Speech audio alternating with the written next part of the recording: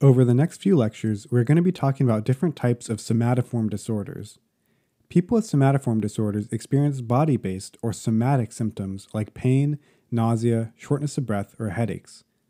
However, while these symptoms resemble or take the form of physical diseases like heart disease, stroke, or infection, their origin is ultimately psychological or behavioral in nature, and there is no objective evidence of medical pathology. For this reason, somatoform disorders all involve the presence of medically unexplained symptoms, such as someone with recurrent chest pain showing no evidence of a heart attack on EKG, or someone presenting with sudden onset of muscle weakness showing no signs of a stroke on head imaging. There are a lot of disorders that feature medically unexplained symptoms, and they could hardly be more different in terms of their underlying cause, prognosis, and treatment considerations. We will dive into each of these in more detail over the next few videos, but just to give you a lay of the land, let's start with a brief overview of each. First, somatic symptom disorder is when a patient experiences recurrent medically explained symptoms and is distressed and disabled by them. Notably, these symptoms are genuinely experienced by the patient. In contrast, factitious disorder and malingering are when the patient knowingly fakes having an illness. In factitious disorder, this is done to gain the social benefits associated with the sick role, such as sympathy and attention, while in malingering the goal is to obtain some external reward like disability payments. Next, hypochondriasis or illness anxiety disorder is less about medically unexplained symptoms and more about an obsessional belief that one has a medical illness, despite all evidence to the contrary. In fact, hypochondriasis has more to do with OCD than it does with the other somatoform disorders, and is more properly grouped in with OCD spectrum disorders. Finally, conversion disorder is similar to somatic symptom disorder in that the signs and symptoms are genuinely experienced. However, it differentiates itself from somatic symptom disorder in that it involves specifically neurologic abnormalities such as weakness, numbness, blindness, or seizures. As we'll find out later, conversion disorder shares a lot in common with dissociative disorders and is perhaps best understood through that lens. Okay, so those are the main disorders featuring medically unexplained symptoms in a nutshell. We'll talk more about each of those disorders in future videos. For the rest of this video, we're going to be focusing in on somatic symptom disorder in particular and leave a full discussion of the other disorders for later talks. So, what is somatic symptom disorder? Historically, the starting point for somatic symptom disorder was the mere presence of medically unexplained symptoms. However, because grounding a diagnosis on the absence of an explanation is a fundamentally problematic notion, the diagnostic criteria now include a greater focus on maladaptive thoughts, feelings, and behaviors related to the symptoms. This shift in focus is reflected in the current DSM diagnostic criteria, which you can memorize using the mnemonic Somatic. Let's go over these criteria one by one. First, the S will remind you that somatic symptoms are at the core of this disorder. The specific symptoms involved can range from mild to severe and can involve every organ system in the body, with pain, fatigue, headaches, dizziness, stiffness, itching, chest tightness, palpitations, wheezing, shortness of breath, nausea, diarrhea, constipation, and urinary pain all being common. The gastrointestinal tract is the most common location for somatic symptoms, with over 95% of patients experiencing unexplained symptoms in this organ system. In women, gynecologic complaints such as pelvic pain and menstrual irregularity are the second most common symptom and are experienced by over 90% of women with somatoform disorders. The vast majority of patients with persistent somatization experience symptoms in multiple organs of the body throughout their life. However, ultimately only one is required, which is the O of somatic. The M and E will remind us that the symptoms are either medically unexplained, with no physical abnormalities being found, or so clearly in excess of what would be expected from any known physical disease that it suggests a large psychological component. The next few letters will remind us that the symptoms must be accompanied by maladaptive thoughts, feelings, and behaviors, such as anxiety about what the symptom could mean, frequently thinking about the symptom, and lots of time and energy being spent in activities related to the symptom, such as researching things online for hours each day. As with other mental disorders, the patient must be clearly impaired or distressed by the disorder. Finally, somatic symptom disorder is chronic, lasting months or years at a time. As mentioned before, symptoms in somatic symptom disorder are genuinely experienced. This contrasts with other conditions, such as factitious disorder or malingering, where signs and symptoms are feigned or intentionally induced.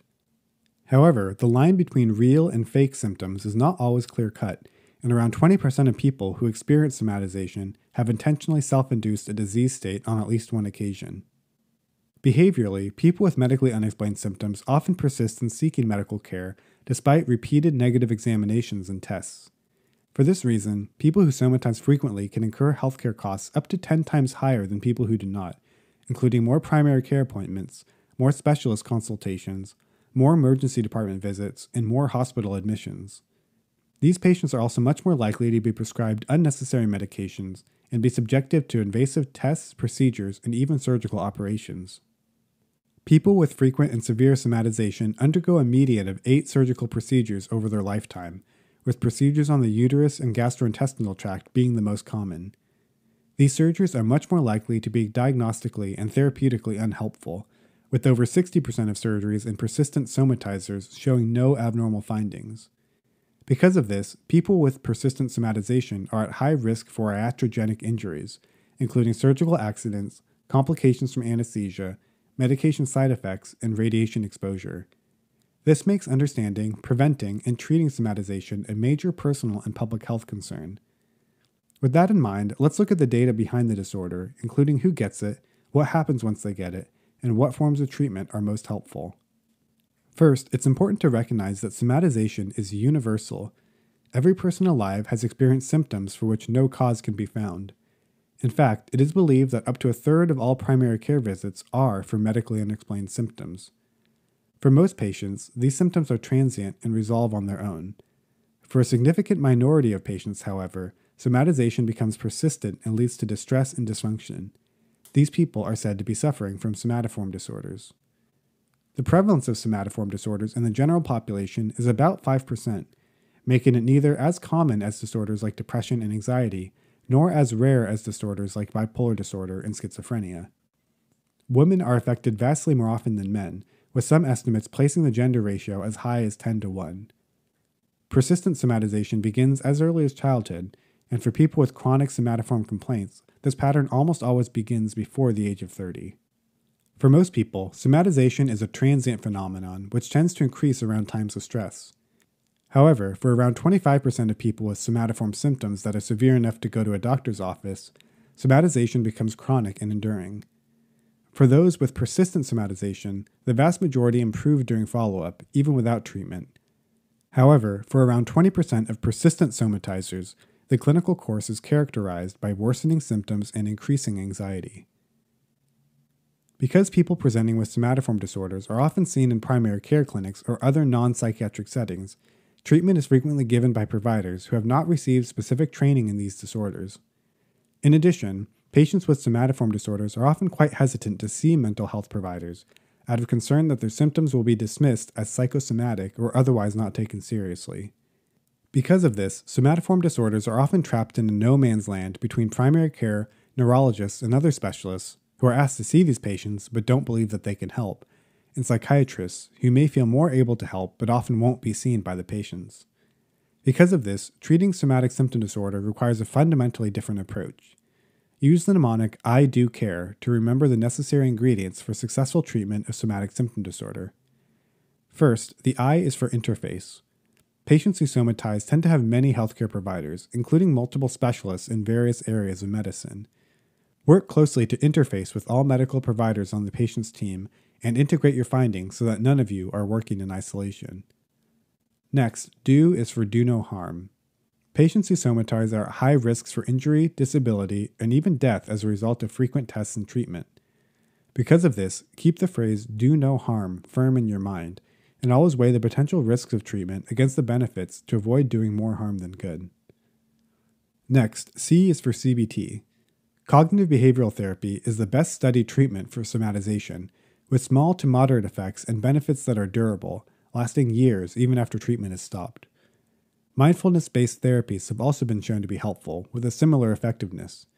However, getting patients to buy into the idea that they need these treatments can be difficult, leading to high dropout rates. Next, A is for antidepressants. Antidepressants are the best studied medication treatment for somatic symptom disorder, and evidence suggests that they can be effective, though with a smaller effect compared to CBT. However, the potential benefits must be weighed against the possibility that the medications themselves can cause side effects, which may trigger further somatic symptoms. Next, R is for regular visits. For someone with severe anxiety about physical symptoms, a visit to the doctor can be very comforting. However, this can have the effect of inadvertently reinforcing the patient for having experienced severe symptoms in the first place, as it is easy for the patient to think, even unconsciously, that I get to go to the doctor only when I'm sick. You can reduce this association by scheduling visits on a regular basis, rather than only seeing the patient when they have a physical complaint. Finally, E is for empathy. Try to spend most of your time during the appointment listening to the patient, empathizing with their distress, and educating them on the overall good prognosis for the symptoms that they're concerned about, like telling them, in similar cases that I've worked on, these symptoms went away on their own without the need for potentially harmful treatments, and I'm hopeful that this will happen for you too. As a final note, it's worth being cautious when diagnosing somatic symptom disorder, as this has a high chance of producing the negative aspects of diagnosis, such as being highly stigmatizing, without delivering much in the way of benefits, as it doesn't really validate distress. When done incorrectly, telling a patient about a diagnosis of a somatoform disorder can significantly damage the doctor-patient relationship, especially if it's implied that the problem is all in their head. The best approach to take here is to remember that taking a patient seriously does not always mean taking them literally. If we treated all patients with somatic symptom disorder as if they had organic medical diseases, then we would open them up to all the risks of unnecessary medical care that we talked about earlier. However, we also should not ignore the pain and distress that underlie the somatic symptoms that these patients experience. If you make sure to always take the patient seriously without necessarily taking them literally, you can walk a middle ground between these two extremes. Thanks for watching this video. We'll continue our journey through potential causes of medically unexplained symptoms in the next video when we talk about factitious disorder and malingering. In the meantime, consider subscribing to my channel and picking up my book Memorable Psychiatry on Amazon for more information on these disorders. Until next time, bye for now.